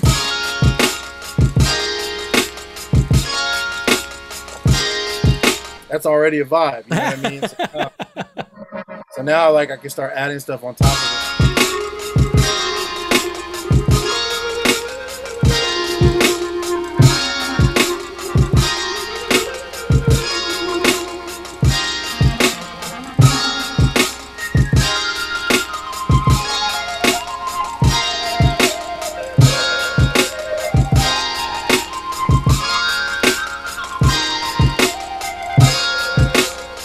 So like stuff like that. And then the cool thing about Ableton is that everything that you play like records and get that. But you know what I mean? Like I can just start layering on top of that, adding more, you know, like bass sounds. Yeah, right. That's what. So now the comments are lighting up with people that are, I think they're involuntarily collabing now with you. We're like, and now add a thick 808, and now add a this, and put a melody on that. Yeah. This part of the process takes forever for me because like I'm like, you know, I normally have bass players, so right. I can play bass lines and I'm cool, but I really love live bass. Yeah. Or you could definitely add 808 for sure. But bass players think differently than I think all of us do. You know, they just they come at the beat from a different perspective. Right. There's a comment I laughed at from Vic Ocho says, "I just want to sit in a session. I won't say a word, and I'll leave my phone in the car." You and me both, Vic. I think we can set up like a one-way mirror. You won't even know we're there. Oh my gosh. Let me take a look and see them, grab some other comments here, and then I don't want to take up your entire day here, so we'll let you go. There was a question about, I thought this was a good question. They're asking, here's a question. I think what they're asking is, I'll say it later. When you produce a track, do you also provide the concept? And I think what they mean is, do you have a concept, maybe a song content concept in mind when you're making a beat, and do you then suggest that to an artist, or do you let them run with it? It depends on the artist, because when you work with artists, they have a certain vision of what they want to do. I mean, sometimes if you have a vision for them, you know, and they're open to it, it's really about whether they're open to it. But most artists that I work with, they have a vision of what they want to say on a particular album. So within that context, I can, you know, suggest certain things. But, you know, when you work with like, you know, big, you know, a person like Big Crit, for example, like, he kind of knows what he wants to say or he wants to do, or like Eminem has a clear vision of what he wants to do. Like, right. When we worked on Recovery, it just happened that what I was doing just fell in line with what he was trying to do. You know what I mean?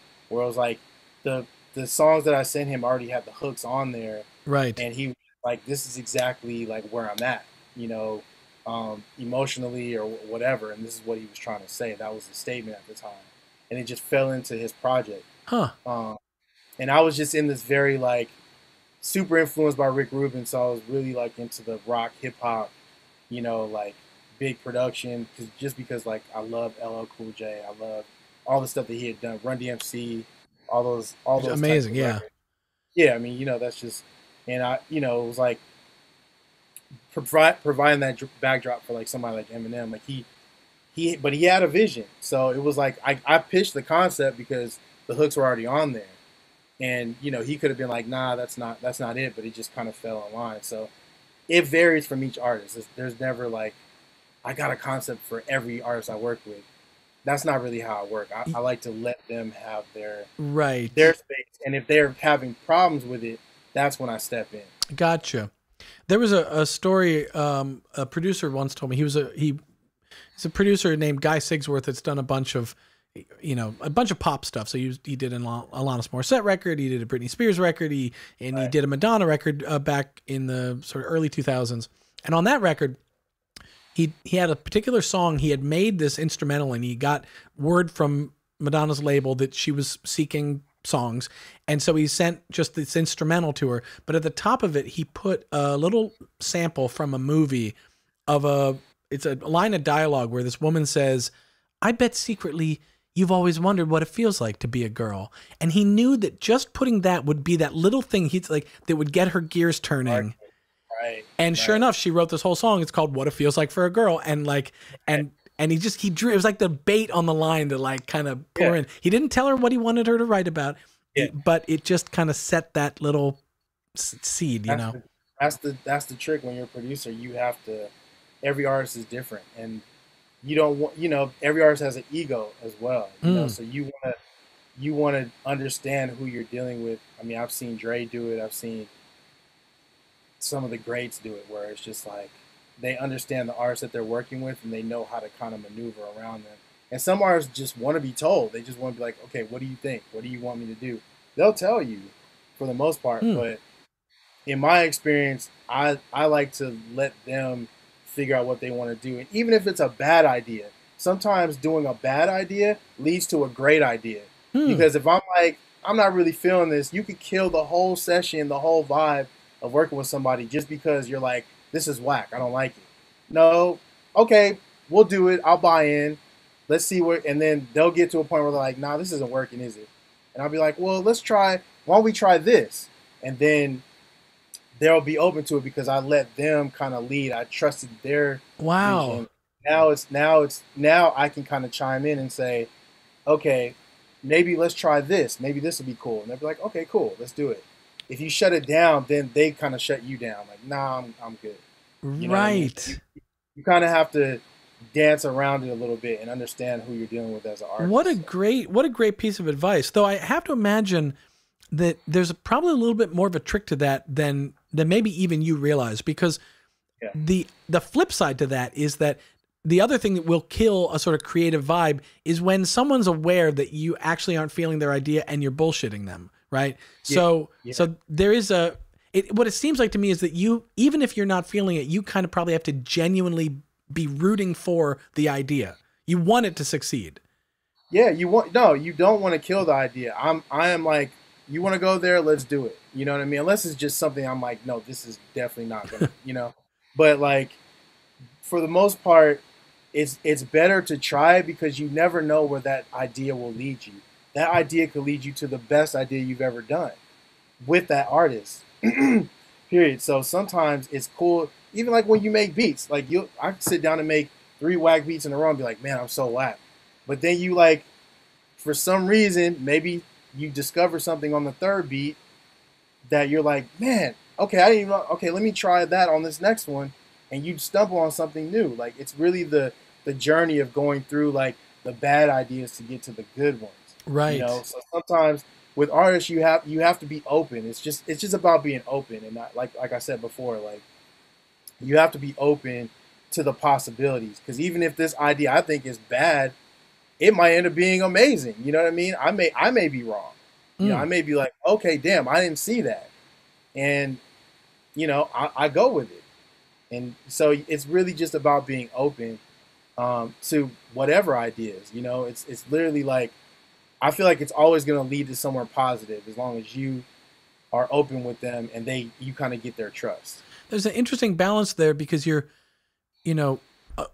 talked a lot about sort of navigating and working with, and I don't say this in a bad way, ego in a good way, right? Artists have a certain ego, producers or people have a certain ego, but then the counterbalance to that is you're also talking about exercising this really good blend of modesty and being humble. And so being humble to maybe I don't know the best idea, or maybe I should bring in this guy because he's going to actually add something I can't to this beat. And sort of, and then you go back, and I'm sort of seeing it like a scale thing. Like then also you're talking about, it sort of is your own ego. And again, not in a bad way, the good ego that keeps you confident that if you've made 3 whack beats, that doesn't mean you should just give up for the night and, or quit the business or whatever, right? Like, because I mean, the more you work, I mean, I put in the time to get to a point where I know I'm good because I've worked with, I've worked with some of the, and I mean, Dr. Dre is my mentor. That's like my big brother. And you can't walk in a room and wow Dr. Dre. That rarely happens. You know what I'm saying? I can actually say I've done that where he was like, yo, like, this is crazy. Or you get the thumbs up. When he gives you the thumbs up, you're good. So it's like, that gives you confidence in your sound and your vision or whatever that is. So, and I listen to a lot of music. I'm confident in what I have to say musically. So Yeah. I know that what I do works. Whatever that is, like whether it makes hits or not, it doesn't really matter.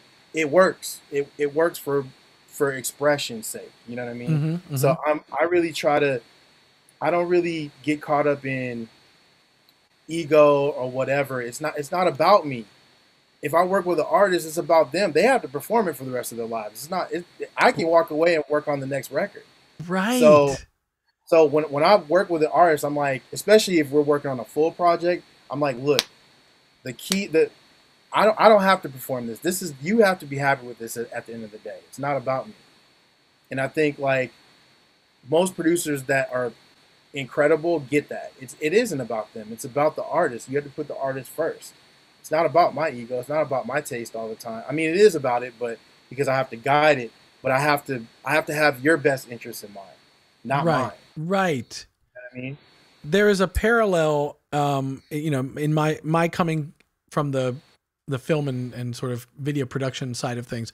There's this parallel idea that when you're on a set of any kind, big or small, big movie, small documentary, whatever it is, there's the director that would be kind of the artist parallel in some ways in music, and like everyone else's job is to make sure that the director succeeds, and you do everything you can to sort of just like you don't start getting into like, oh, I know better, or oh, they should do this. It's like minute once you're working together, it's like it is all about that group effort for the greater good.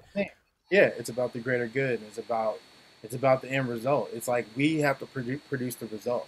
Yeah. At the end of the day, so I can't push my ego into it. It has to be about the best result. What gets the best result? I'm willing to do whatever to get the best result. Right. Even if I'm taking a minimal role in what's happening, I will do it because it's not about me. It's about the creative people that are in the room that are feeling a vibe, and me trying to insert myself into something that's already working doesn't even make sense. It's like let the people do what they do, and at the end, that's when I come in like, okay, cool. This sounds great. Maybe we should change this. Maybe this needs to be simplified. And I'm still learning this. Like this is, I read a book by Phil Ramone called Making Records, changed my life. I have the biggest record of my career I had after I read that book. And if I hadn't read that book, I probably would have lost the job that I was doing. I was working with Aloe Black, and I did the whole album, got nominated for a Grammy.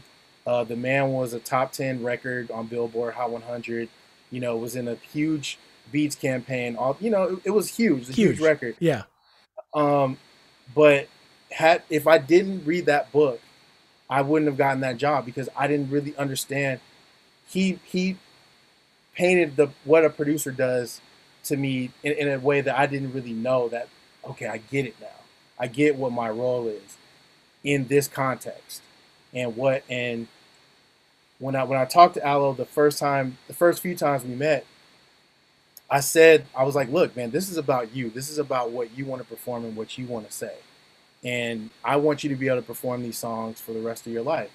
And we ended up doing one of his biggest records, The Man. So, the fact that I put it out there that I'm being selfless, it's not about me, already got me the job. He was like, you're my guy. Because everybody else that I work with was telling me what I needed to do and what I needed to be. You're actually open to what what my vision is. What a cool, I mean, like the circle of that, the fact that you set out with the mindset of like, he's got to play this song. He's the guy that he's going to live with the song for the rest of his life. And he's got to, play it and love it and whatever. And so you approach the work with that way. And what a kind of cool thing that, like, I mean, The Man is a tune that he will do for the rest of his career when he plays live or whatever, Yeah. And it out all the time, and, that is so cool. So that book's called Phil Ramone, and it's called Making Records. Called Making Records. That is like every producer should buy that book. It's I mean, I'm guys, you heard it here first. Like, I'm after the stream, I'm ordering the book. I hope everyone else is.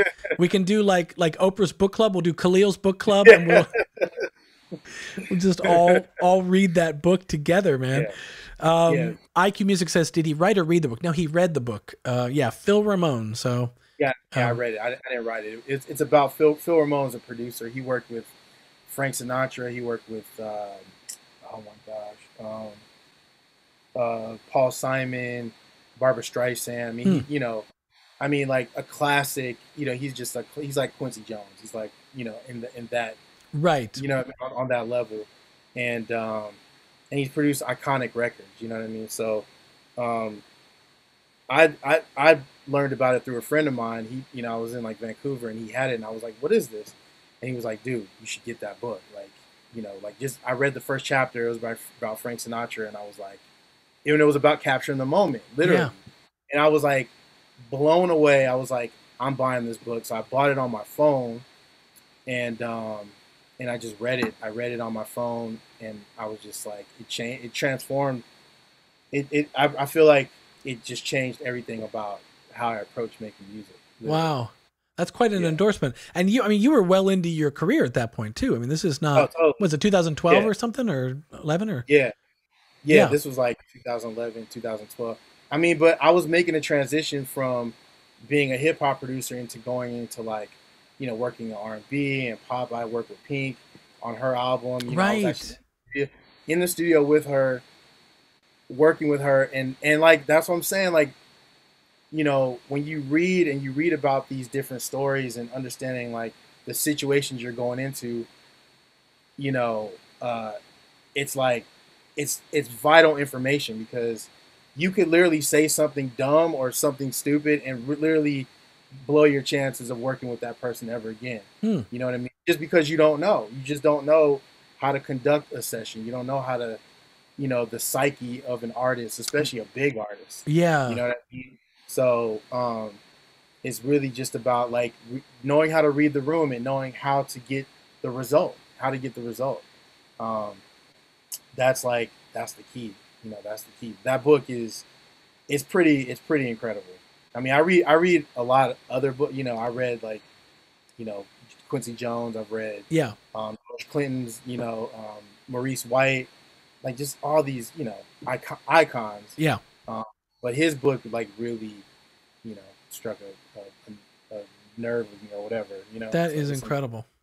Well, we're coming up on the 2-hour mark of going live, so we're gonna wrap things up here. But let me just see. There was a couple of reason related questions that I thought we kind of covered some of them. People are asking, what are some of your favorite rack extensions? You mentioned the jiggery pokery stuff. Related to that, someone had asked whether you mess around with grain. Grain, not really. No. I mean, I've tried. I haven't really figured out how I would use it, because like those grain kind of like it's dope. It's one of those ones where when for some people it clicks and for some people it doesn't. And there's this producer Light Seconds who's done huge records with Dua Lipa and The Weeknd and all sorts of people. And me and Stefan actually visited him in Stockholm, and he was like, I only use grain now. And we're like, really? Only? He's like, yeah, grain is my sampler, grain is my synth, grain is my effects, and it was like, what? And he showed us, and he really, really was using it that way. So that's incredible. I mean, I'll show you this. This is another like this thing is incredible. So like with this sample. Yeah. Right. So Jiggery Pokery makes this thing called Villanelle. I guess that's what it's called. Killer Wah. So I'll use that. And so like you can kind of hear it. Right? But then you add the Pulsar dual LFO to it. Flip on the back and like take the Wah CV in to the and attach that to LFO. Yep. And so now it'll give you like this cool wah effect.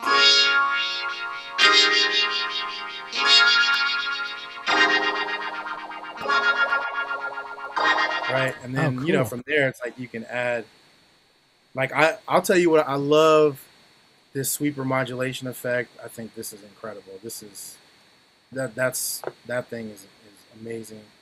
And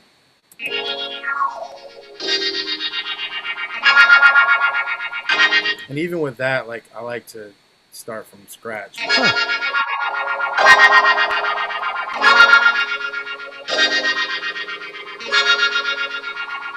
You know, it's just the textures of it.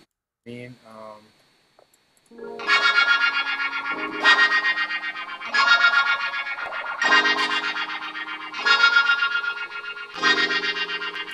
you know what I mean? So that it's is like, the, I mean, yeah, that's what you've just done in sort of 30 seconds. It so encapsulates the reason racks kind of like, just drag in another thing. Let's add another thing, you know? Yeah. I mean, you know, you could just keep going, you know, and then like, what I'll do is I'll just save this as a patch. You know what I mean? I'll Right. just, like, grab all these and then just like create a combinator, combine, bam, save it. You know what I mean? Save that as a sound, so I could just recall it, and then I'll put it in my Ableton patches, and like I could just recall it, like just save it as an Ableton. And do you because you'd said that you sort of move back and forth between the Reason Rack plugin and then sometimes the Reason DAW as well. Do you so you have a shared library of combinators, because they'll open in both, I think, unless I'm wrong. Yeah, they'll open.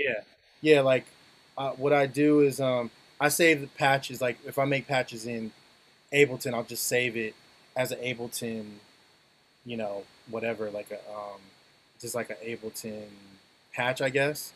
And so then it just recalls like that, instead of like trying to go into my combinator. Oh, okay, I see. Right.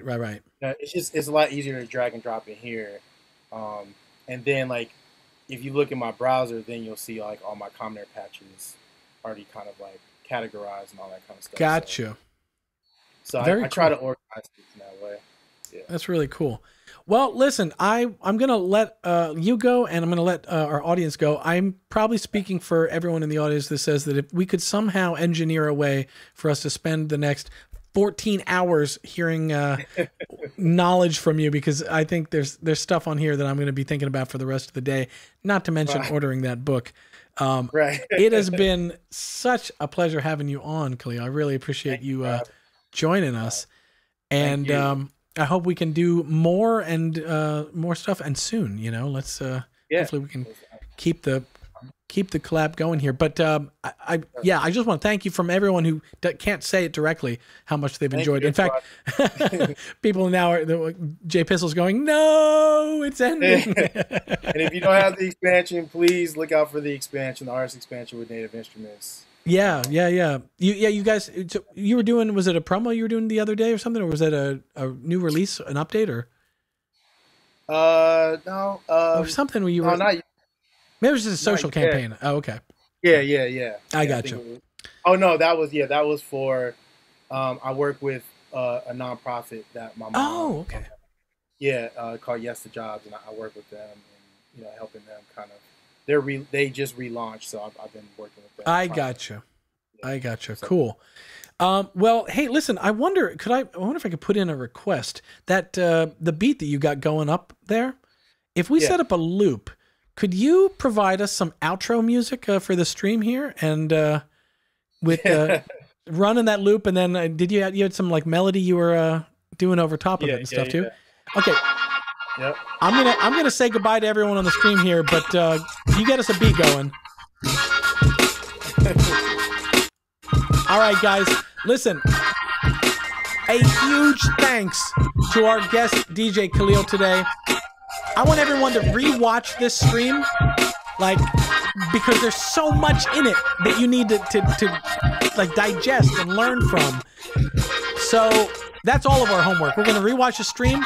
We're going to order that book, Phil Ramone Making Records.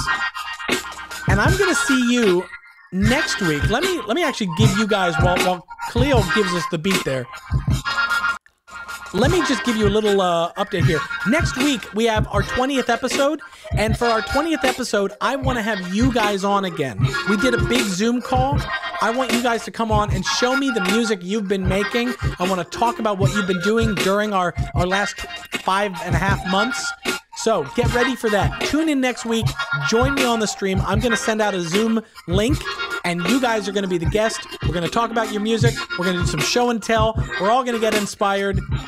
If you can imagine, as inspired as we got today, thanks to DJ Khalil, and we will see you guys next week on Your Reason to Stay Inside.